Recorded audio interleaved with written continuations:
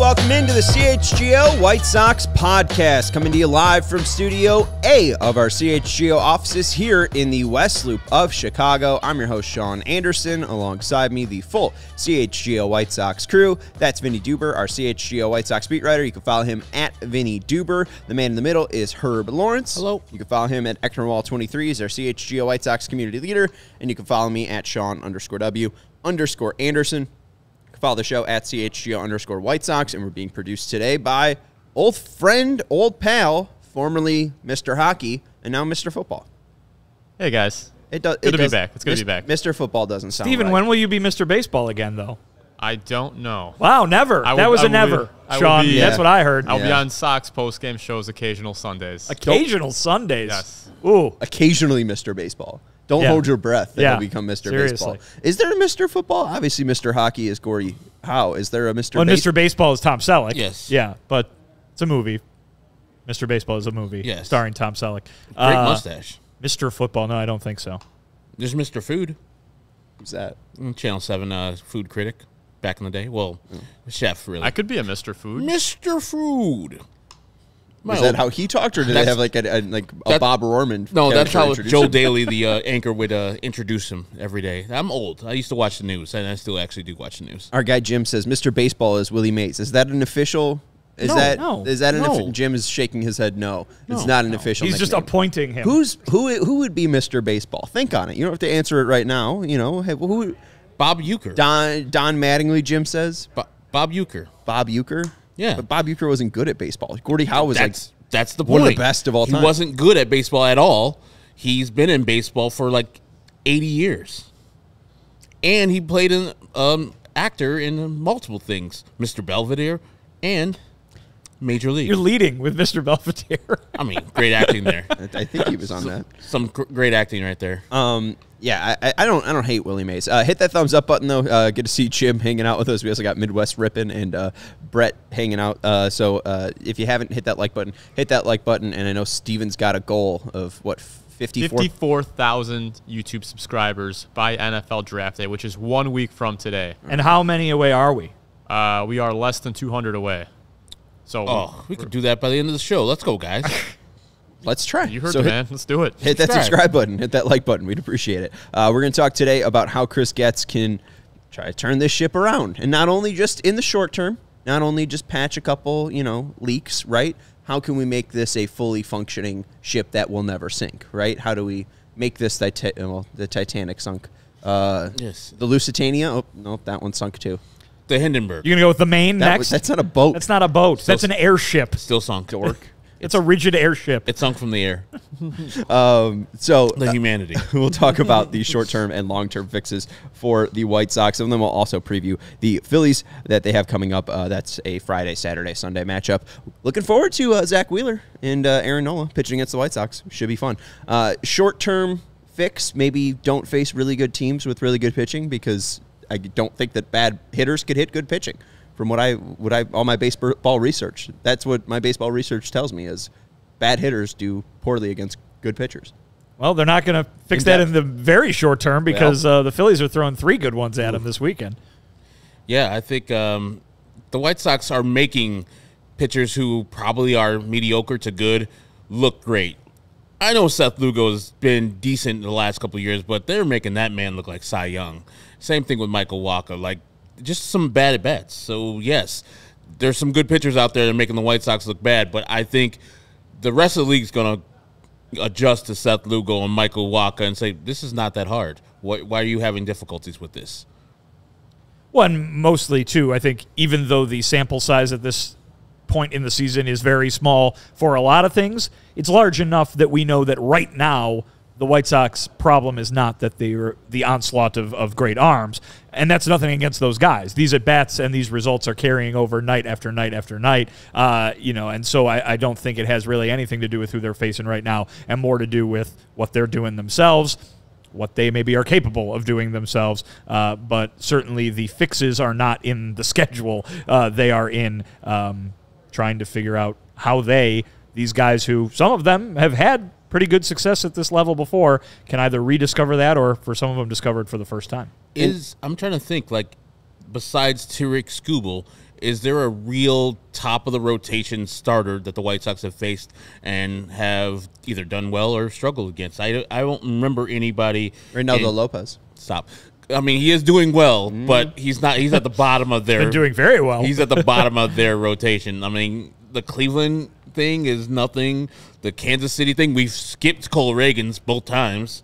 Didn't have to face Hunter Green. Didn't have to face Spencer Strider before he got hurt.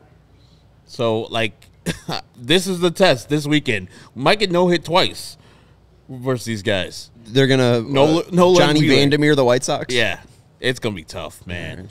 They're going to pummel all our pitchers, too, except for Garrett Crochet, of course. And I guess that's the one thing that, sticks out is we've seen the Sox get fairly decent pitching from, their starters. I know, obviously, people hate Chris Flexen. Now he's been apparently flexed to a bullpen role, an 8.78 ERA in 3 starts. Soroka hasn't been fantastic, an ERA near 7, but he hasn't been bad in all 4 of those games. Fetty with a 3.10 ERA, Crochet with a 3.57 ERA, and then obviously we've seen 2 back-to-back starts from the rookies in Jonathan Cannon and Nick Nastrini, and both of them look well. So it doesn't seem like pitching is the issue. There's some bullpen names I think will get some moans and groans from White Sox fans like Tim Hill and Dominic Leone. But outside of that, Michael Kopech's been fairly effective. Davey Garcia has been effective when he's not walking guys. Steven Wilson's been affecting people. Jordan Leisure hasn't given up a run. So the pitching really doesn't seem to be in a fixing place, and it seems like what fixes they are making are Mike Clevenger, and he'll be here soon, right?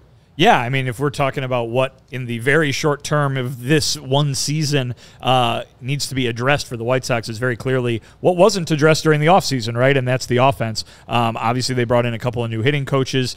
They were positive in one way or another on some of the guys they brought in. They liked what Dominic Fletcher did in the major leagues last year. They liked the track record, if you want to call it that, of Paul DeJong. Maybe it's should be more described as just past success because hasn't really been super consistent. But even the guys they brought in who were very clearly brought in for defensive reasons, they did have some compliments to give toward their offensive capabilities. But team-wide right now, and certainly injuries to arguably your top 2 hitters in Robert and Moncada that are going to knock them out for a long time aren't helping. But team-wide right now, it's looking kind of ugly. Certainly the Andrews stand out as guys who were supposed to be part of the reason that the offense would be okay, right? Or could be okay, I guess. When Chris Getz goes out and adds DeJong, Lopez, Maldonado, and Fletcher, guys that we're not expecting to do a ton offensively, the onus is on the guys who were here, those other 5 guys, Eloy, Moncada, Robert, Vaughn, and Benintendi, to figure things out for themselves and pick up not the slack necessarily, but carry the load here for the offense. That hasn't happened yet. For 3 of those guys, it's been health-related. They haven't been able to play very many games. But the other 2 guys, the 2 Andrews, have struggled mightily. They're fortunate they've gotten something from Gavin Sheets. It's the reason they won a ball game yesterday. They're fortunate to maybe see Paul DeJong turning a little bit of a corner with a really good day yesterday. But it's Benintendi and Vaughn who not only need to pick up from the guys who are injured, need to pick up for themselves, but those are 2 guys who are probably going to be here past the end of this year. If you're talking about long-term stuff too,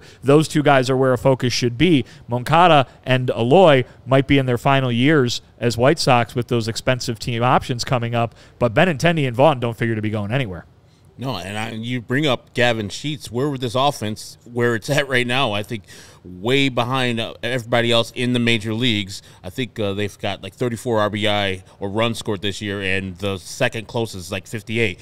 And so where would the White Sox be without a person they weren't going to be counting on this year in Gavin Sheets? We didn't even know if he was going to make the roster. Exactly. And Robbie Grossman, too. Like, that guy's getting on base at a good clip.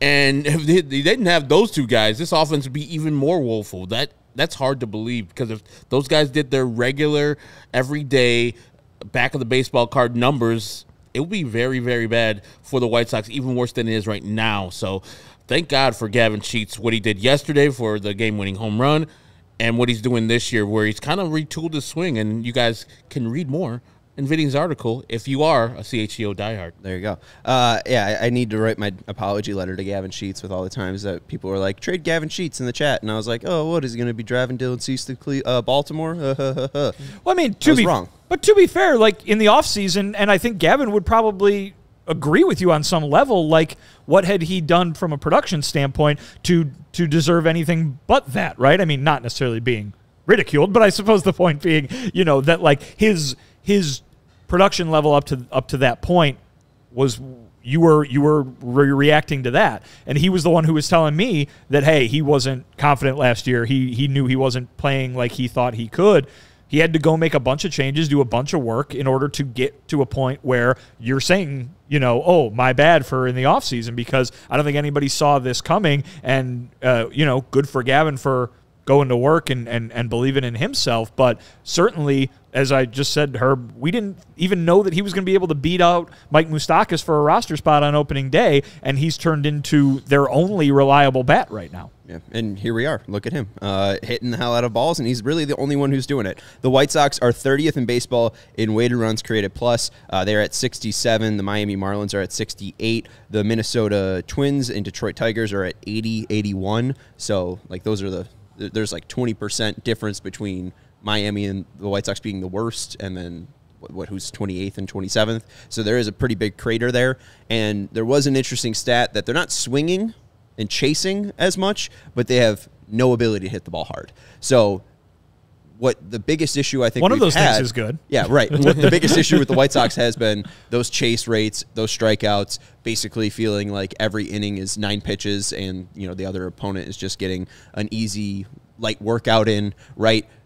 The White Sox have been a little bit more disciplined and have been, you know, less chasey, but they just can't do any damage. A 196 batting average. Ugh. I've heard that's bad as a team. A 269 on base percentage. Jesus so where would Christ. that be if that wasn't for Robbie Grossman? And a 302 slugging percentage, which is 20 points worse than the second worst team in the Miami Marlins. A 302 slugging compared to a 322 slugging. So it's just been horrendous.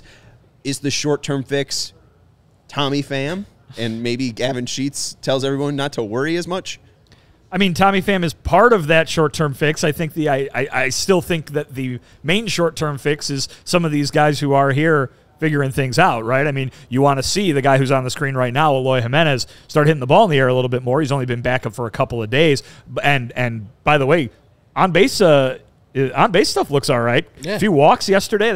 You know, he looked like he was doing something right there, but he's got to get the ball in the air. He's got to hit the ball for power. That's why he's in the middle of the lineup, is to do something like that. And he said, you know, that was the focus of the offseason, was getting that done. Okay, let's see the results of that focus.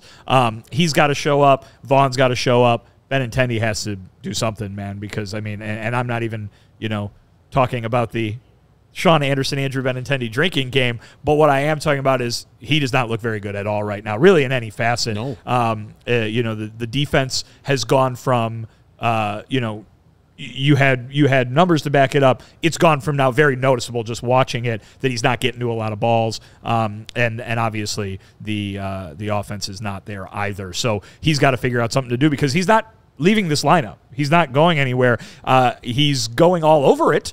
You know, Pedro Grifol, I think, looks at him as a guy who probably has the ability to hit anywhere. I don't think he sees him as, okay, well, you know, he started the season as the on-base guy. He doesn't have to stay there like we saw a few years ago. Tim Anderson was struggling, but he was an on-base, or he was a leadoff man, right? He was in that top spot in the order, and that was his thing. He needed to be there. Andrew Benintendi probably has a little bit more lineup versatility than that, but you're seeing Pedro exhaust that lineup versatility in trying to find him a place where he can thrive. Is there been talk about where he feels most comfortable? Because it seems like maybe it might be the 5th spot, but now with the injuries, he's been maybe forced into that 2nd spot. If we see when Robert, Moncada, Eloy are fully healthy, Does he return to the second spot when those guys are there? Does he stay at the fifth spot? Has there been talk about that? Not really, and I do think, though, that is a positive, right? I mean, I think if you were to ask him, he's the kind of guy who probably has that mindset of,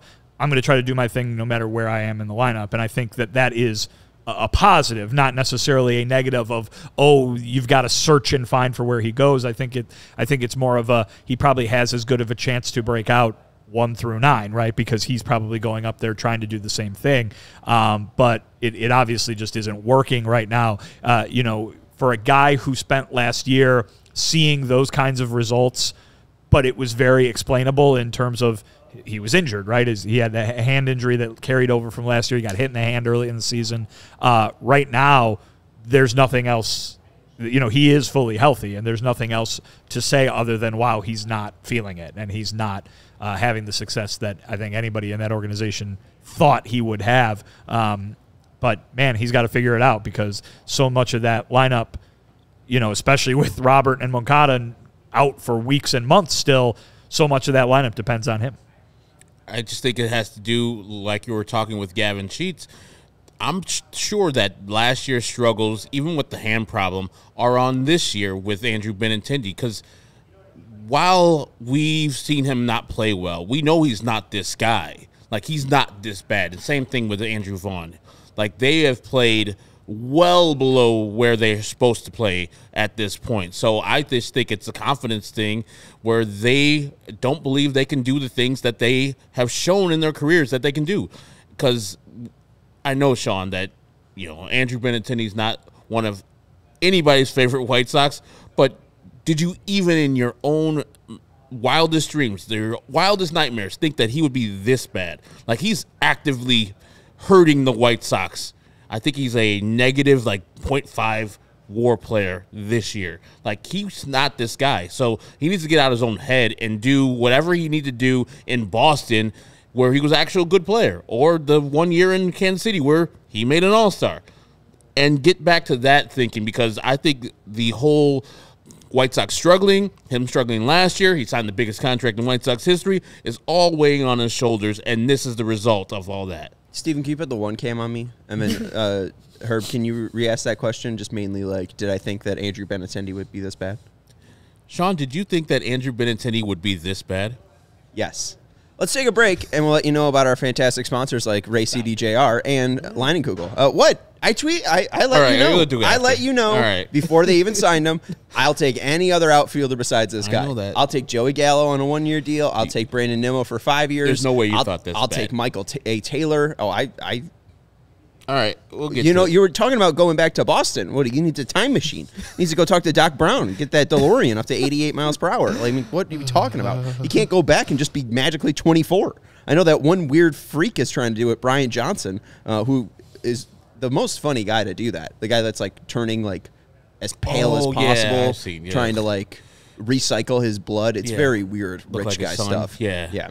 It's weird. Anyways, look up Brian Johnson. I really don't want to. Not the former lineup. That's what Andrew Benintendi needs to get back that Boston magic. Are you in the market for a new vehicle? If you are, then we have some great news for you. Our partner, Ray Chrysler Dodge Jeep and Ram in Fox Lake, is celebrating the Jeep Celebration event all month long. And do you know what that means? You'll be able to rave about their savings on a wide selection of inventory. For a limited time, lease a new 2024 Jeep Grand Cherokee Laredo Altitude for $439 a month for 39 months. And if that Grand Cherokee isn't big enough for you, check out the third row and lease a new 2024 Jeep Grand Cherokee Limited L for $479 a month for 39 months. At Ray CDJR, you'll always be able to shop one of Chicagoland's largest inventories and drive home with more money in your pocket than you'd expect thanks to Ray's price promise. So don't miss out. Shop great deals all month long and save big because Ray CDJR makes buying a new vehicle more affordable than ever. And that's not all. Just for listening to CHGO, you can get a free oil change when you mention CHGO at the service center or mention CHGO when you book online at RayCDJR/service, but you have to schedule before April 30th. So if you are in the market for a new vehicle, then you have to check out the team at Ray Chrysler Dodge Jeep and Ram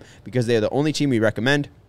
Visit them today on Route 12 in Fox Lake. For more information, visit Ray CDJR in Fox Lake or RayCDJR.com. Serving the community since 1963. I don't know if you've been outside today, but not the greatest day. It's in the 50s. It cooled down a little bit. But there's one way you can always bring the sunshine, and that's by opening up a nice summer shandy. Leinenkugels makes a delectable beverage. And listen, it's not just bringing sunshine to your taste buds, guys, because it even brought sunshine to a certain White Sox fan yesterday. Steven, if you've got the graphic for you, I tweeted yesterday during Game 1 about Paul DeYoung's 2-run home run. And here's our guy, Luke, who's always watching, saying it happened because he's drinking a shandy for the game today. Let's go. It brings sunshine wherever it goes. It's just part of the fantastic roster of Leinenkugel's beers, of course. You can have yourself a berry Weiss. You can have yourself a honey Weiss with real Wisconsin honey made by real Wisconsin bees, Herb. You can even go north of the border and get yourself a Leinie's Original if you happen to be up in Wisconsin. But summer shandy, of course, is our favorite, and you can drink it rather, for all of your favorite summertime activities. Picnic by the lake, tailgate at the rate, canoeing up on Lake whatever Agon up in Wisconsin. A summer shandy is the perfect thing to pair with that. So, guys, flavor life's simple moments with Leinenkugels. It's the official craft beer of your Chicago White Sox. Go to Leinie.com/CHGO to find delivery options near you. That's LEINIE.com/CHGO. Or pick up Leinenkugels pretty much anywhere they sell beer. Leinenkugels, flavor the moment. Celebrate responsibly. The Jacob Leinenkugel Brewing Company, Chippewa Falls. Yes. Last time Andrew Benintendi pulled an extra base hit was 2023. No. Well, yeah, 2023. I was right. Good job, Herb. August of 2023. You're close. September 17th. So it's been a while. Off Sunny Gray. There you go. Was it over 100 miles per hour? No, it wasn't. No, it wasn't. Yeah, no, it wasn't. It was a gapper, though, and I missed those. I mean, anything. I'd take anything. I mean, he's got one hit that has actually reached right field this year. Yeah. You just can't even pull singles. Like, what do you do here? I'm telling you, you make man. $17.5 million. That's what he does. It's just behind. Like, he's just thinking about everything else but the pitch that's coming right now. Because he's late on everything. He was late on a 3-1 fastball a couple days ago. I'm like, how are we late? What are we waiting for? What's the game plan there? That's the thing that gets me mad with these White Sox hitters. Like, count, situation. They're not thinking of what's going on, what the pitcher is trying to get you to induce to, what his offerings are, and what you're going to do. That guy is just lost at the plate. He doesn't know what to do. He has no idea, no clue. Which is funny because it does seem like their team approach has been better, and I don't know if that has to deal with even Martin Maldonado's game planning. Maybe they're able to even game plan better from a hitting standpoint. Again, they're not chasing as many pitches as they used to, so that should be a good thing. Is it just that they've also got half of the lineup is brand new? Well, that's true. Yeah. And 3 guys are out too, which forces guys up. Is it just that these guys aren't athletic enough to be driving the ball? Like, is it just an issue of guys right now? Like, let's more focus on Lenyn Sosa and Braden Shoemake. Are these guys that need to be on the roster right now? Are they guys that maybe should be going down and getting more work in AAA because they aren't, these presence at the plate? Lenyn Sosa and Braden Shoemake don't really seem like 5 hitters. Like, Lenyn Sosa's been slotted in.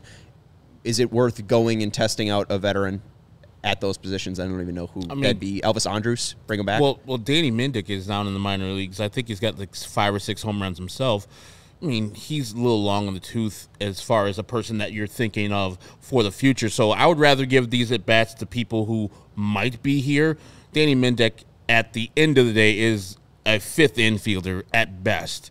And so if you're just trying to improve the offense by that incrementally, yeah, Danny Mendick is a better hitter than both Braden Shoemake and Lenyn Sosa. But I think that, yeah, you just have a team that they focus, like hyper-focused on the defense, where they kind of forgot about, can these guys hit at all? And you said it yesterday, like Robbie Grossman gets on base, but he doesn't swing the bat that much.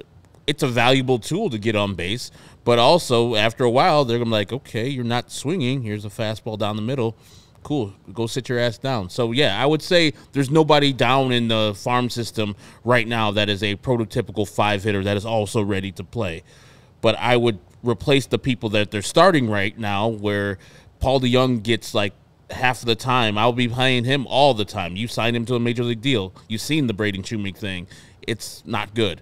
And for Lenyn Sosa, I would send him back down in minors and bring up Danny Mendick, who can actually put a little juice into the ball if you're looking for a little bit more offense. I mean, That's where we're at. It's bad. It's really bad. You've seen this team. I have. It's up close and personal. Don't act like it's been good. It's really piss poor. No, but I guess I'm just saying. horrendous. Let's put it this way. You said you'd rather see those at bats go to younger guys. Yes. Because their big fix for the offense right now is signing Tommy Pham, right, and bringing him up, and potentially down the road that's likely to take away at bats from Dominic Fletcher. It's likely to take away at bats from Oscar Colas if they had any interest in calling him up, which eventually they might. But if you're talking about, oh, you got to play Danny Mendick every day, what are they doing, right? I mean, that's the other part of this question is not, because we're talking about short-term fixes, right? Yeah. The other part of the question is long-term fixes. Yep. And while I'm not going to sit here and tell you that if you start Braden Shoemake 95 times this year, he's going to turn into the third baseman of the future, I don't think that's a thing that's going to happen. But at the same time, what is benefiting this team right now over giving playing time to Danny Mendick, right? Yeah. Maybe they get a couple more hits every week. You know what I mean? Like, is that worth sacrificing any percent chance of future success at the moment? But I guess I'm not sold on Braden Shoemake future success, and we even talked about at spring training, it seemed like Mendick would be making the 26-man roster, mainly because Shoemake was dealing with an injury, and then it seemed like he kind of rebounded miraculously from that injury and was able to be on the opening day roster. I feel like that might have just been a mistake, and Shoemake had a really nice first swing with the White Sox, and that went over the yard, but I don't think that it was that. I don't think it was the right move, because especially they talked about Shoemake's speed, and we have not seen that at all. He hasn't been on base. Right. So, I mean, that's the issue. I'd like to see at least a little bit more something from Shoemake, because even what he provides in the field is a little lackluster. So it's like, yeah, I don't know. He's not the guy to be having this argument over. Obviously, he has not been very impressive. I'd like cleaner baseball, I guess. Right. It seems like Chris Getz has talked about, we want guys that do the things right, and I think Mendick can do things more correctly than Shoemake. And I understand the face that you're making, but it's like you're not going to go sign Evan Longoria and he's going to be your third baseman. Like, it's Brandon Belt, Donovan Solano, Evan Longoria, Bad. Manny Pena, Tommy La Stella, Darren Ruff, any of this? Tyler Naquin again? Anyone? No. No? Okay. Tyler Naquin again. So, I think, I don't know. I wouldn't hate Mendick over Shoemake, maybe even not Sosa, just because it gives you somebody who I think has a lower floor than Shoemake. I think Shoemake really doesn't know what to do when he struggles in the major leagues because he's never been there. Mendick has. Let's go to the other side of the diamond. Andrew Vaughn. Gavin Sheets can play first base. I don't know if I really want to see him in right field. We know that if he plays right field, that might make things a little bit more difficult for Tommy Pham getting playing time or Dominic Fletcher getting playing time. Andrew Vaughn has three options. Is it ridiculous to throw out the idea of Andrew Vaughn going down to AAA to try to work on things and maybe get a little bit more confidence, because there's been talk, too, about his leg kick and getting timing down? Maybe you go do that against AAA pitching and you try to get your swag back. I mean, similar things have happened across Major League Baseball, right? I mean, if Andrew Vaughn were to go back down to the minors, or if the White Sox were to make the decision to send Andrew Vaughn to the minors, they would not be the first team to do that with a highly touted prospect, with a high draft pick, with a guy who is declared to be part of the long-term plan, right? Mm-hmm. I mean, it happens maybe not every year to that degree, but it has happened with relative frequency across the game. That being said, what sort of, you got to weigh the confidence part of it, right? And I mean, if this is a guy who's struggling right now, does his confidence get affected more by continuing to struggle, or does his confidence get affected more by even if it's the opposite case, right? That we're sending you down because we believe in you and we need you to be better so you can be part of the long-term plan here. Is it read in a different way, and does that confidence end up hurt because of it? I'm not sure, and I think that Andrew Vaughn has long been described as somebody who is, pretty even-keeled and has a pretty good understanding of things. So I'm not sure that would be a huge negative in the confidence department to make that move. But you don't want to overreact to a small sample, right? And we're not even a full month into the season yet. This is a season where could be allowed to struggle because the expectations are not on, hey, we need you to be right because we're chasing the division or we're chasing a World Series kind of thing. It seems like maybe the circumstances are right to allow him to keep doing this for a little while longer until you discover, oh, this is hurting his development, him being up here and not being able to master this. There is development that still needs to occur, and it might need to occur down below. I mean, remember, while no one, Andrew probably included, was like thrilled with what he did last year, he was an above-average major league hitter. He wasn't screaming last year, they need to find an alternative for this, or he doesn't know what he's doing. That was not the read, even if he wasn't living up to expectations, right? So I think right now you've got a few weeks of him being frighteningly poor from the results perspective. But if they see everything behind the scenes that they saw last year, and if they see a way out of this for him, guys have really bad slumps sometimes. That's just kind of the nature of baseball. We'll see, though, if they determine that it's a development thing. I don't think that move, and again, I have no information or inkling of whether they would ever even consider doing that. But if that move were to happen, I don't think it would be this shocking, earth-shattering thing, because you do see it across the game. And I think also, if he continues on this path that he has been on, where he's hitting below 200, has no home runs, really driven nobody in a position of power, yeah, you think about sending him down there not only for his sake, but for the rest of the organization's sake, because you can't have a first baseman struggling like that and staying on the team. To me, that as a player on that team, I would say, why does that guy get all this favorite status where Oscar Colas, did similar things last year, and he was sent down immediately. I know it's more complicated than just the numbers with Oscar Colas, but then as a player in that organization, you need some consistency. So if Andrew Vaughn is struggling and he can't do the things that he is getting paid to do, yeah, a demotion to AAA might be a thing that both benefits him and benefits the organization, because you have a person in Gavin Sheets that should be getting those at-bats when Tommy Pham comes up here and Aloy's still here. So I would say that if he is on this track and he continues there, I would see him definitely going down to the minor leagues. And I think he's a professional enough to realize that, yeah, I'm not doing the job, and he wouldn't take it personally. I hope he would just go down to Charlotte in that bandbox and mash and get whatever timing he needs to get down and then come back up to the major leagues ready to go. Yeah, and he's obviously had a funny just minor league career. The first time he ever saw Charlotte was on a rehab stint in 2022, and he liked Charlotte. 7 at-bats, 2 hits, 2 homers. So, I mean, that's pretty good. I mean, if we saw some pop, he doesn't have a single homer yet. That's just the biggest thing is we don't really see him jumping on pitches. You don't really see him maybe feeling confident versus a pitcher. It's more of, I really have to lay off anything away. Like, especially against a right-hander, I have to lay off any slider that's away. And I thought it was funny that he was going up against Singer yesterday, or not Singer, Singer yesterday, who throws a sinker. And that's confusing. Yes, it is. Lennon DJ got confused with that yesterday.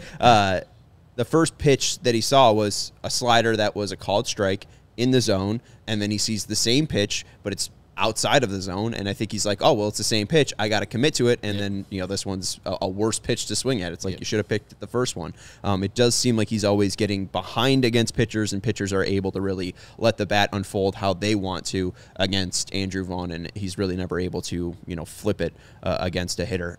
Connor did bring up Chris Young, the former outfielder that the Sox traded to Arizona.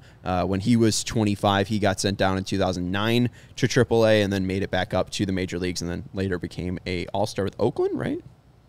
Yeah, no, All-Star with the Diamondbacks. Yeah. But yeah, no. So maybe he's a Chris Young, but if you're comparing Chris Young and Andrew Vaughn, I think Chris Young's probably fairly more athletic. Center fielder, a little bit. Yeah. So I think there's a little bit more hope that Chris Young could turn it around, but we'll see.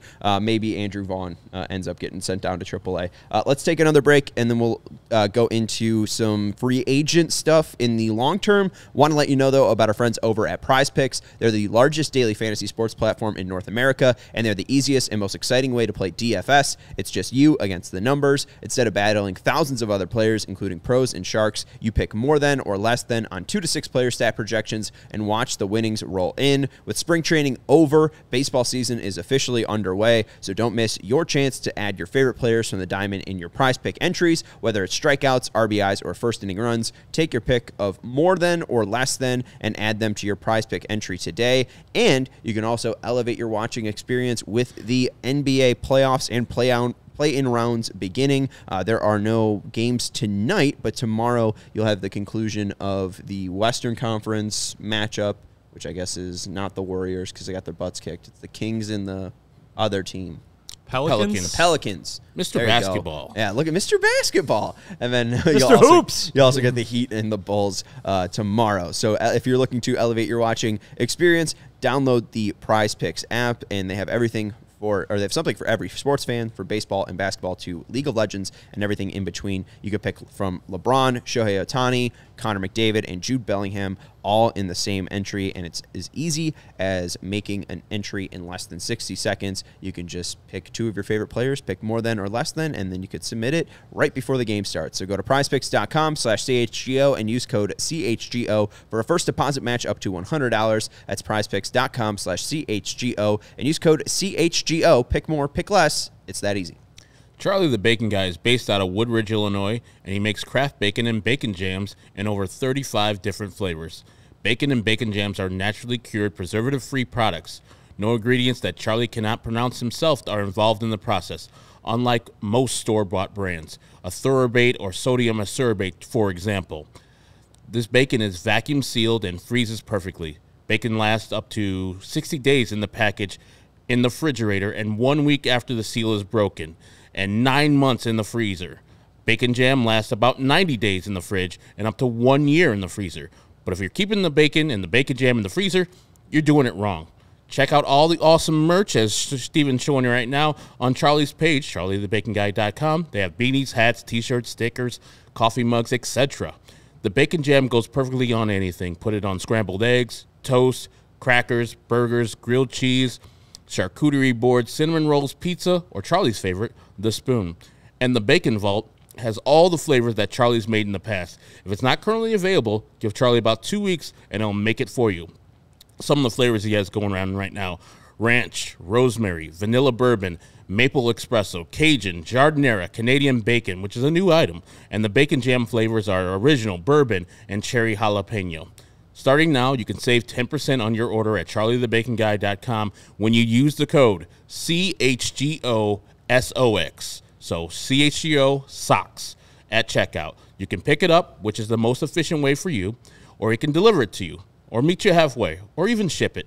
He makes the bacon so you can bring it home. Follow him on Instagram at CharlieTheBaconGuy or at Twitter, CZTheBaconGuy. The email is charliethebaconguy@gmail.com or the website is charliethebaconguy.com. And he's crazy. He's injecting stuff. Yes. I mean, this man is taking photos of, like, needles into bacon. Like, Mad scientist. Literally. I mean, and it's crazy what I'll tell you what. Buffalo bacon. I'll tell you what, Wimpy. Buffalo bacon, that sounds very good. They got a lot of my money in Woodridge. And Connor does mention he wishes that we had Chris Young patrolling center field for the late 2000s instead of 2 seasons of half-game Javi Vasquez. I will say, where was Chris Young July 7th or July 29th, 2009, right? Where was he at? He was not on the White Sox. It sounds like he was in the minor leagues. If we're July 23rd. I think you're talking about. Well, yeah, he was not there. Yeah, he was playing in Arizona against the Pittsburgh Pirates, going 0 for 5. And do you think he had the swag, the confidence in a perfect game when Gabe Kapler hits one out into the gap to go up and climb the wall and make the catch? No. Only Dwayne Wise could do that. So I don't know about that, Connor. I might take Javi Vasquez instead of Chris Young, because then maybe we don't get the perfect game. And, hey, congrats to Mark Burley on this day 17 years ago. You got the no-hitter against the Texas Rangers. So, you know, it's always fun to reminisce because that's when the White Sox were really good. cold. Really cold. Yeah. Really cold. Night game. I remember that game vividly. Sammy Sosa got picked off first after he walked. And then and then someone reshared the entire inning today. So do you know how long that final inning was, that 9th inning was? 20 seconds. 3 minutes. Okay. 3 minutes, and then there was like a minute 20 of celebrating. I guess 20 seconds is probably a little hyperbolic. But, I mean, it's crazy to watch because it's even quicker than Now. The actual pitch clock. I mean, the second, and it's Nelson Cruz, as he's not hitting a homer against the White Sox, so it's very surprising. But the second Nelson Cruz starts to rest in his batting stance, there goes Mark Burley into his motion, and it's crazy to watch. There's no one like it. Put him in the Hall of Fame. Anyways, long term, I think it's going to be very interesting to see how much money and how much flexibility Chris Getz gets to spend. And there was an article that I saw today pop up on my timeline from 2019. This is from Sox Machine, so Jim Margolis wrote this, about Rick Hahn's free agent classes. In 2013, he had $16.3 million. He used that to sign Jeff Keppinger to a 3-year, $12 million deal, and then Matt Lindstrom to a 2-year, $4.3 million a year. Who?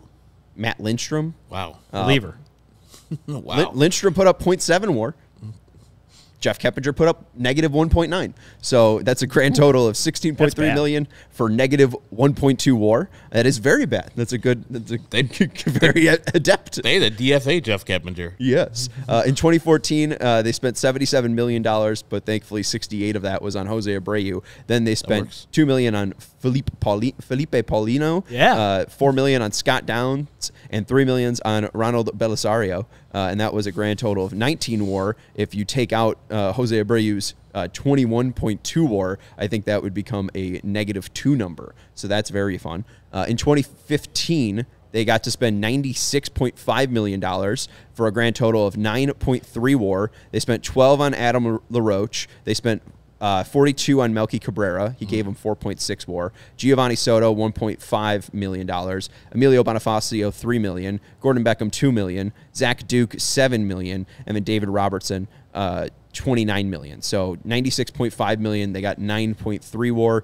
2016, Deanna Navarro got $4 million. Alex Avila got $2.5 million. Austin Jackson got $5 million. Jimmy Rollins got $2 million. Matt Latos got $3 million. Grand total of $16.5 million for negative 0.2 WAR. 2017, they only spent $6 million on Derek Holland for negative 1.6 WAR. 2018, they spent $19.75 million on Wellington Castillo, Miguel Gonzalez, and Hector Santiago for negative 1.3 WAR.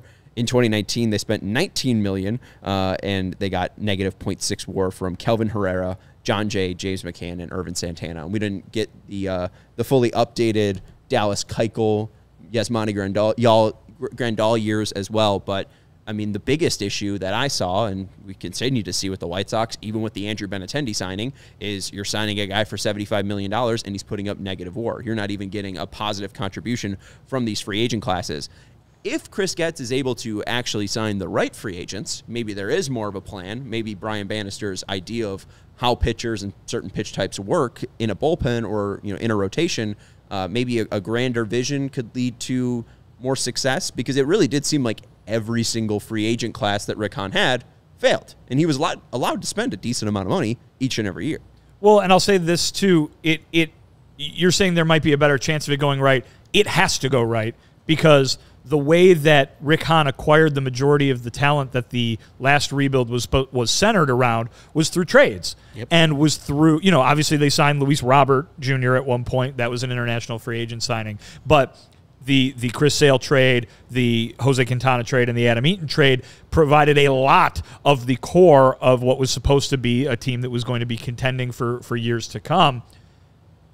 They don't have that right now. They don't have those guys to trade, is my point. And so they already made the trade of Dylan Cease. There's two pitchers there, and maybe down the road, if slamming Sammy Zavala turns into something, we'll see. But he's a young guy. I think your focus is obviously on Thorpe and Iriarte. Those guys have to be good, because because the opportunities to cash in were so few for Chris Getz on the roster currently. I was talking with somebody the other day, and they brought up the idea to me, does this team have to trade Luis Robert Jr. at some point? And we talked about it during the offseason, and we said, 4 years of control, we'll see what happens. He's a guy that you build around other than this. But is there anybody else that Chris Getz can trade for a impactful return? And maybe at the trade deadline, there will be, right? Maybe somebody will have a good 3-4 months of this season, and there will be somebody that he's able to turn into something else. But right now, there is not this group of 1, 2, 3 guys who other teams really, really want, like Rick Hahn was able to trade, to turn into a large number of potential players in the farm system. Right now, Chris Getz has brought in Thorpe. He's brought in Uriarte. They have Montgomery. They have Ramos. They have Caro. And they've got a lot of pitchers from last trade deadline. But where are those position players? If you're making one of those lineups of the future that we all were so fond of doing back in 2018, right? How many guys are even able to put on that lineup card right now, right? I mean, I just listed about 4 of them, and that's including Robert, and it's assuming that Brian Ramos and Edgar Caro pan out, right? Yep. I mean, Colson Montgomery's a top 10 prospect right now. That's a guy, absolutely, but you really need some of these other guys to hit. You need the player development group to start developing guys that we're not even talking about right now. It is not an easy path to the next good White Sox team because the resources that Rick Hahn had to replenish the farm system, Chris Getz does not have. Multiple things. Luis Robert thing, I would, if I was the White Sox, think differently. I know he signed with Scott Boras, but I would look at Luis and say, hey, man, look at Matt Chapman. Look at Jordan Montgomery. Look at Blake Snell. Look at all the people you are aligned with because you had the same agent. They didn't get the deals that they wanted. And I know that you want to go and get the most money you can get. You got 3.5 years left in your deal. You got hurt this year. This could go away. Here's an extension for you, Luis Robert, bunch of money. And see if he bites because he can see that people are not getting the money that they might have thought they were when it's coming to free agency. So if you're the White Sox, I would do everything I can to keep him. But if he's not amenable to a trade or to a extension of his contract right now, yeah, I would think about at the trade deadline with 3.5 years left of Luis Robert, maybe if you can get the value, trading him. That for more of a long-term solution. But also, you just listed out all those free agents that Rick Hahn signed. None of those were top 10 free agents. None of those free agents were other teams were sought after those players. Like there's 10 teams looking to get that player. Like the best of those was like David Robertson, maybe Melky Cabrera. Yeah. But he was 3 years for like $15 million each year. It wasn't a good like break the bank. We don't see a lot of those.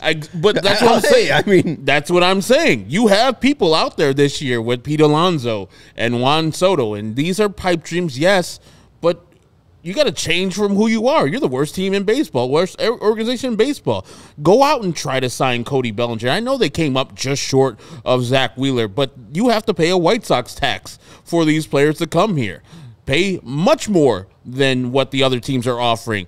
And that's how you change the fortunes, because then you sign those guys that are fine. You get negative WAR seasons. You get the Andrew Benintendis of the world because they're fine and they're affordable to you. How about you go and get an expensive person that you know is going to put up numbers no matter what? Yes, he's going to cost $25 million or $30 million. But in today's baseball, $30 million is nothing.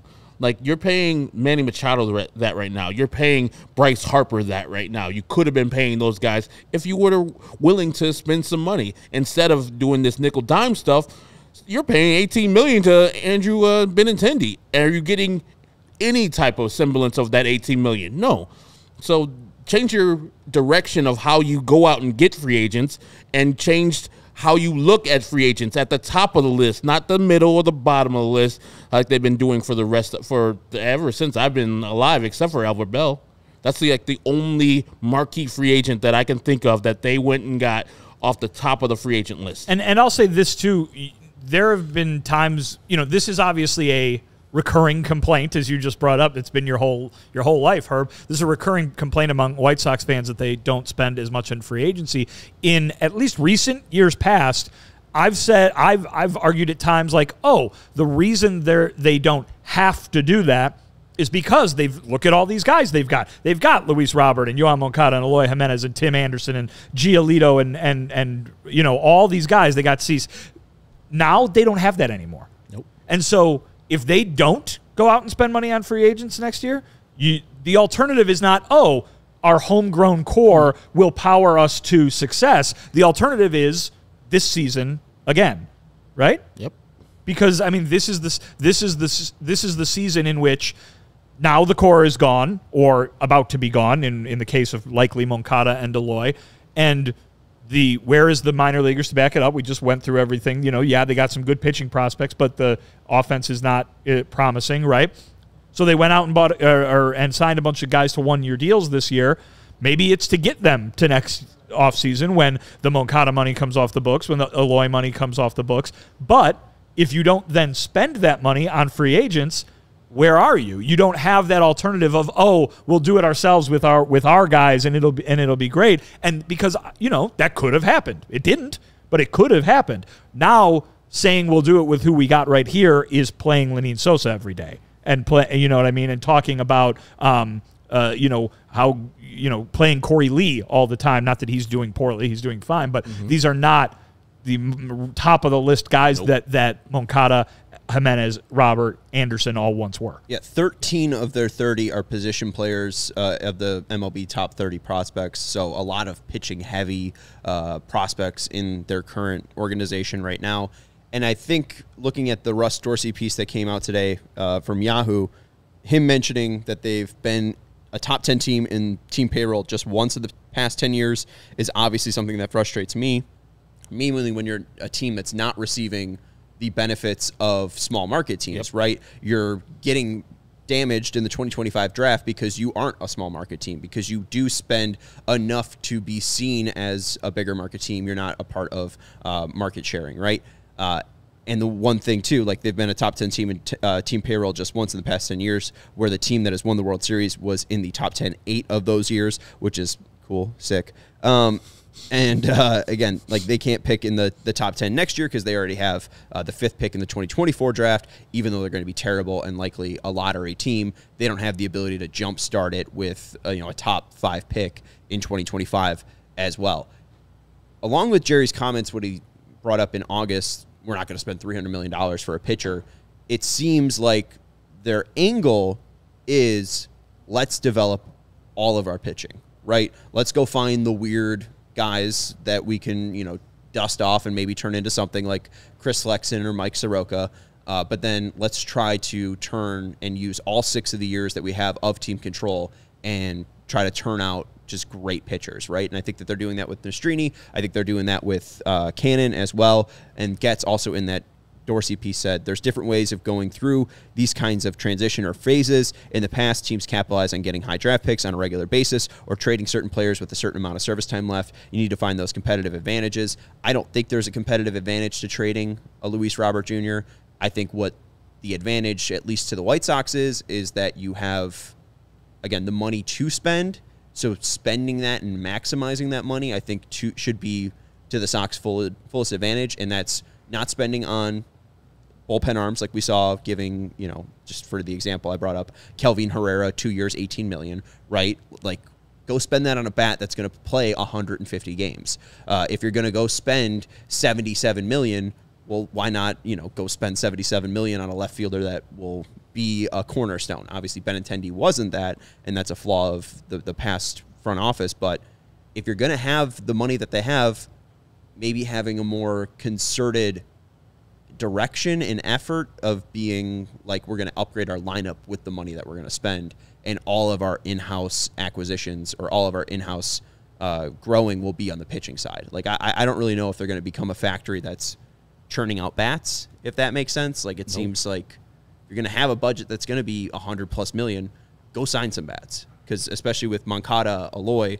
coming off, you can spread that money around, that, $30+ million around, and try to get, 2 or 3 guys. And there you go. Hey, you got what, 1/3 of a lineup there. What's that, $38 million available between those two?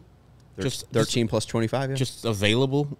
That sounds like a Juan Soto bet. Let's go. Hey, you said it, not me. Hey, but, like, seriously, I mean... I know he won't come here, but damn. No, but, I mean, the Harper thing is the one that just frustrates me the most, is because, like, literally, you look at how much he's getting paid now, and, hey, who wouldn't want $20 million out of the 3 of us? Well, I'll take $20 million. But still, like, you're paying... I'll just take $1 million. Yeah, right. You're paying Bryce Harper $20 million a year? Like, that just seems like stealing. That seems wrong. It seems like you're doing something unfair, and the White Sox were there, and they just didn't feel like pushing the envelope. And I hope that they push the envelope when they're in those situations. And I think maybe if they know that they can push the envelope because their objective is to sign big bats, like maybe they'll get there. Maybe, just maybe. And Shohei and his agency have given the blueprint for how you can sign a player and not be as painful to you in an immediate future. Like, Jerry won't own this team probably 20 years from now. I hope he lives that long. But you can have that deal where it's 10 years, but most of it's deferred. Get it back there. So whoever takes the team over after Jerry sells it, that's their problem type of thing, where you're just paying them a little bit money this year, a decent amount, but it's available so you can sign other players on top of that. That's what Shohei wanted the Dodgers to do.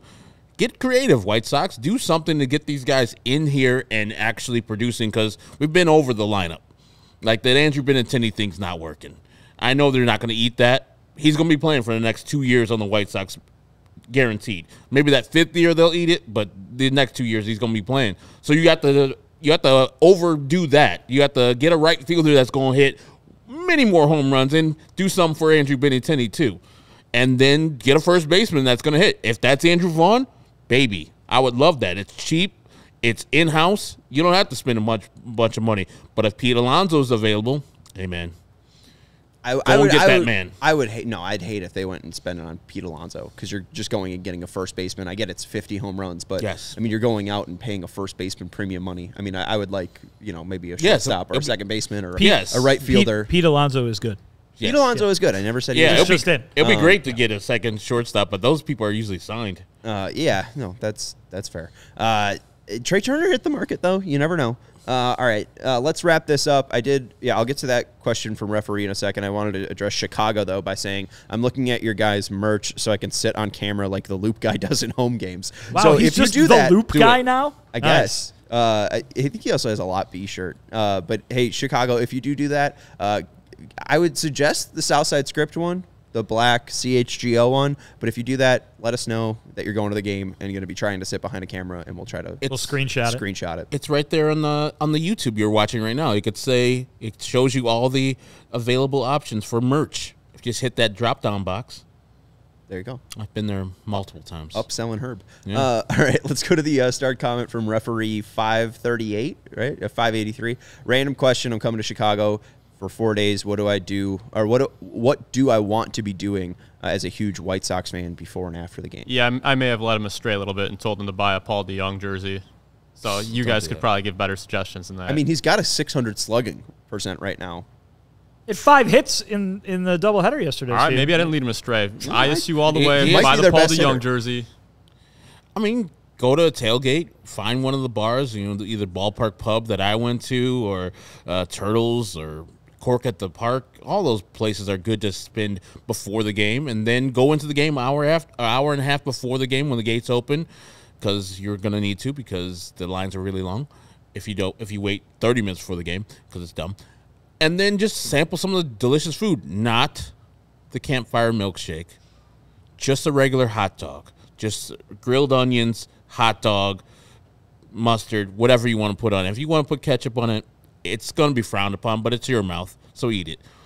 I say you got to go a little further afield than that, because there's good stuff in Bridgeport. Okay. Go down 35th Street to Antique Taco. You go a little further down 35th Street to Phil's, which I love. It's one of my favorite pizza places in the city. How about Mars Brewing down 35th Street? How about you go up to 31st Street and go to Maria's? Yep. I mean, these are top-notch places. Pilsen is fantastic, not too far away. Chinatown is fantastic, not too far away. The South Side's got plenty of fantastic places to check out. Connie's Pizza is right there in Chinatown. I think, too, if you're downtown, I mean, you should check out the art museum. I think that's just. If you're doing tourist stuff, right? Absolutely. Does it have to be White Sox stuff? He said he's going to be in Chicago for 4 days. Sure, he's just going to be from 31st to 39th. Go to the city. Go to the Shed Aquarium. Yeah, there you go. I mean, I don't know. Just stretch out, see what this city has to do. I mean, I think just doing some Chicago stuff wouldn't lead you astray, because then you got to go watch the White Sox. So it's like you got to balance it with the bad and the good. And I don't know if your hometown has a lovely waterfront, but we have the lakefront. How about you just go top to bottom? Yeah. Get a bike. Hollywood all the way down to Jackson Park. Boom. Yeah, you can ride a divvy bike all the way down. Whole way. I'm going to do that this summer. That's on my summer to-do list. Are you stopping? Doing the lakefront trail top to bottom. Okay. You stopping at places? On a bike or walking? On a bike. Okay. Yeah, on a divvy bike. You're not going to Forrest Gump it and walk it? I mean, I've done that before. Oh, okay. I mean, I haven't done it that point to point, but I mean, like, the long walk I've done, I want to do the bike ride next. Right. Yeah. Well, I mean, hey, let us know. Just like when our guy Chicago sits behind the plate with a CHGO shirt. Let us know when you're biking. You'll send a drone out to follow me around? That'd be Biking fun. the drive, but not the drive. All right. Only other thing I have to throw out there is something I think Vinnie will like, and shout out to Jordo, who's in the chat, who says, shout out me, Sean, before it ends. Davey Andrews on Fangraphs put together, how many times have MLB players heard center field by John Fogerty? So the average Major League player has heard center field by John Fogerty how many times? Well, the average Major League player. Average Major League player, including international. I can guarantee you that it is played before every minor league baseball game in every minor league baseball stadium known to man. Yes. So I will say that's what? How long is a minor league baseball season? Like 120 games, something like that? Something like that. Yeah. So 120 times the average Major League player, let's say, is down in the minors 4 or 5 years. Okay? That's 6,000 or something, 600 or something like that games. Then Major League, I'll say that the answer is over 1,000. I'll say 1,500. Okay, your math is just a little off. So for international players, including international players, it's 354.2 times. That's the average times that, including international players, they've heard John Fogerty center field. But at least for minor leagues, 4.45 years. There's 75 games. 40% of the games. That's 142. Why is 75 games? I don't. It says it in here. Because I don't think it's every home. Like I don't think they're saying every. Just the home games they're talking about. I estimate 80 games per player each year. So I guess because it's not all double A, triple A are the same amount. Okay. If you're in Arizona, you might not be hearing it as much. So 80 was more of a guesstimate. And then the major league level was 4.83 years, 191 games, and that's 110 times. So the grand total in an American-born player's life, 418 times. That's short. I think that's low. I've heard that song more than 1,000 times, and I don't even play. As someone who worked at a minor league baseball stadium for about a similar number of years, I bet I've heard it well over 1,000 times. You're also seeking it out, though. I think. Disagree. Don't like that song. No, that's a terrible As much song. as I love Creedence Clearwater Revival, solo John Fogerty, no thank you. Yeah, once that song comes on, or Hotel California, I'm like, nope. Oh, that song I love. Off. If you move to California, you'll hear it every damn day. It's annoying. You can check out anytime you like, but you can never leave. On a dark desert highway, you'll find Vinnie Duber. You can follow him at Vinnie Duber. He's our CHGO White Sox beat writer. The man in the middle is Herb Lawrence. You can follow him at EctorWall23. He's our CHGO White Sox community leader. You can follow me at Sean_W_Anderson. Thank you to Steven, Mr. Hockey /football /Mr. Baseball, for producing the show. Hit that thumbs up button and make sure you're subscribing to the CHGO Sports YouTube channel. We'll talk to you on Sunday. Goodbye. We all silly like the mayor.